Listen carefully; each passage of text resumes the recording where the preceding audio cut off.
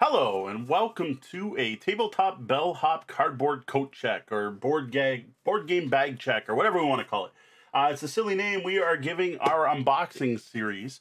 I am Mo Tuzano, the tabletop bellhop, your cardboard concierge, here to answer your gaming and game night questions and striving to make everyone's gaming experience better.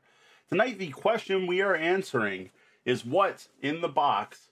Looking at this box in particular, this is Azul Summer Pavilion, the latest version of Azul to come out. This would be the Canadian printing from Next Move Games. I'm pretty sure in the US it's Plan B Games. That probably also explains the fact it's got the French on the cover. So what I'm going to do is I'm going to open this up. You're going to get to see what's in the box at the same time I do. I like to do these live on Twitch so that people can hear and see this the same time I do. So you get to see my thoughts or hear my thoughts and see what I'm seeing live and raw. So you get to see this the first time I do.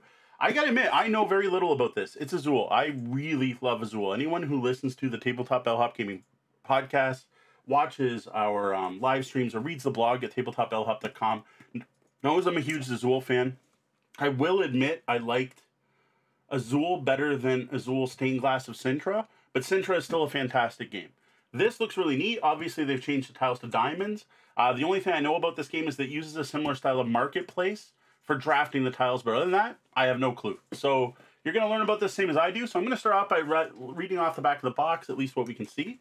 So during the 16th century, King Manuel I commissioned artisans to construct grandiose buildings. Grandiose? I can't even, it's saying it the French way. One building never constructed before his death was the Summer Pavilion. Designed to honor the most famous of the Portuguese royal family, this design was lost to the annals of time. In Azul Summer Pavilion, players return to Portugal to accomplish a task that never began. Use the finest materials and be careful not to waste any supplies. Only the best will rise up to the challenge. So you have a very similar thing here. It does tell you it's going to pick tiles of the same color or one joker tile. Step 2, place the exact number of tiles needed. Don't forget to use the joker. Step 3, score points. Sounds like an Azul game. There's a list of the components and everything on the back here.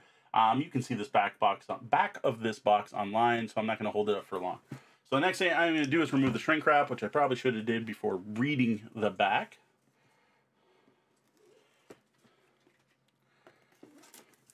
And then we're going to tilt the camera down because no one wants to see me. They want to see what comes in this box. All right, shrink wrap's off. Knife is out of the way, and we are tipping down. I gotta say, I like the box. I actually think this is probably the prettiest of the Azul. The original's got a nice look, but I really like the look of this. I find this one really sticks out.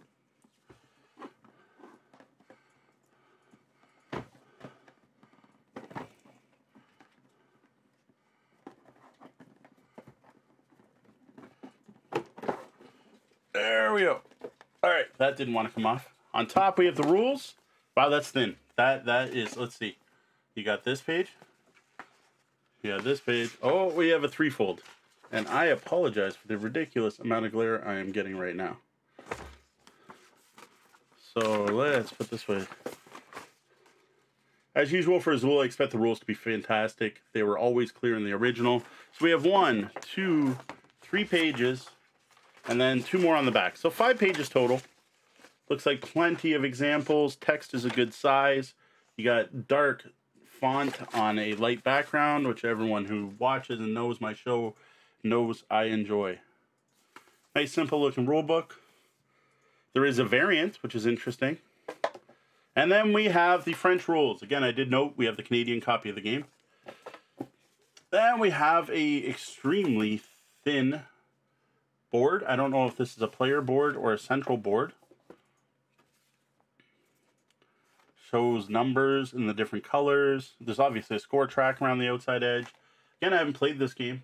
I've always liked the aesthetic of Azul. This is no different. This looks really nice. Then we have a much thicker board. So these I'm going to assume are the player boards because I'm going to see we have matching here. These are nice and thick. So we have some kind of central market or scoring board here. Then we have player boards, player boards, player boards. Player boards, looks like it plays 4 players, so that's no change from previous editions. Note, these are 2-sided, and I gotta say, like, that looks neat. That looks even neater. I definitely see a similarity to the base game. Obviously, you have the preset patterns versus the open patterns.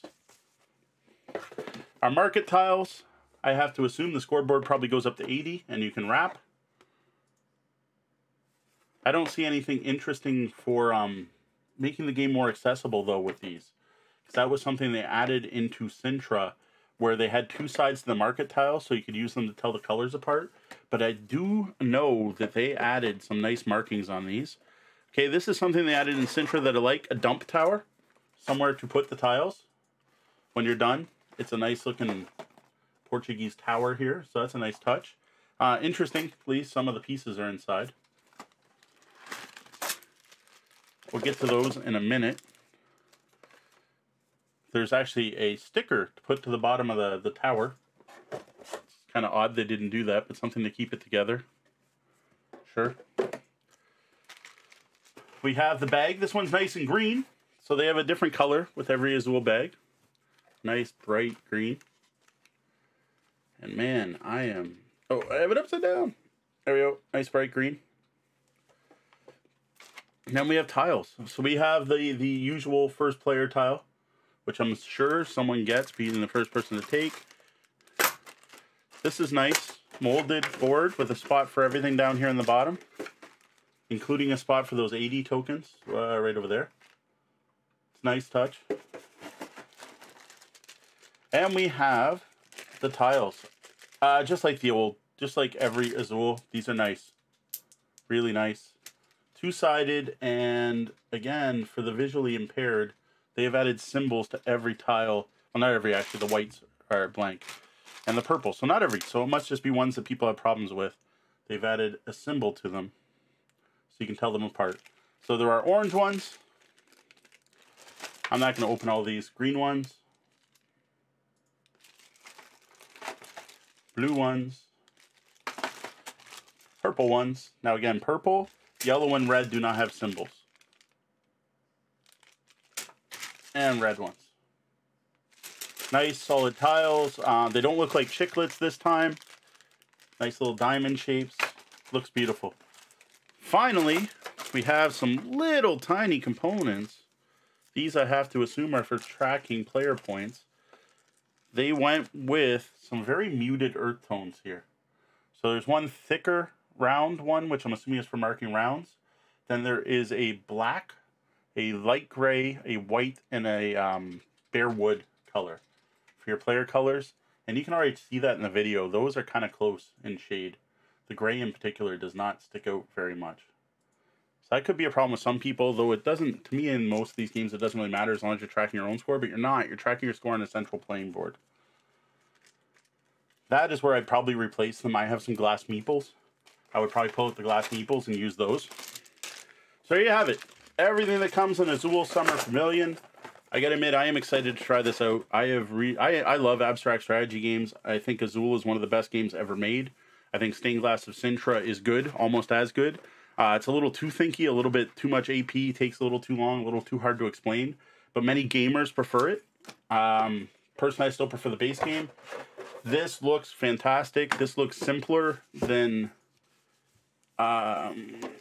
Sintra. I don't know. It looks about the same as the base game of Azul. Won't know till I try it, though. So be sure to follow me on social media. Tabletop Bellhop. One word. Everywhere. MeWe, Twitter, Skype, wherever. Anywhere on the internet, I can be found as Tabletop Bellhop. One word. And I'll be sure to let you know when I get Azul Summer Pavilion played, and I'll be talking all about it. One of the best places to hear about that is on the Tabletop Bellhop Gaming Podcast, which you can find on your favorite podcatcher, YouTube, Stitcher, Google Music, all those places, all the regular places. If you dig this video and you like our content, you've been to tabletopbellhop.com and went, wow, this guy reviews a lot of games, head over to patreon.com and consider tipping your bellhop.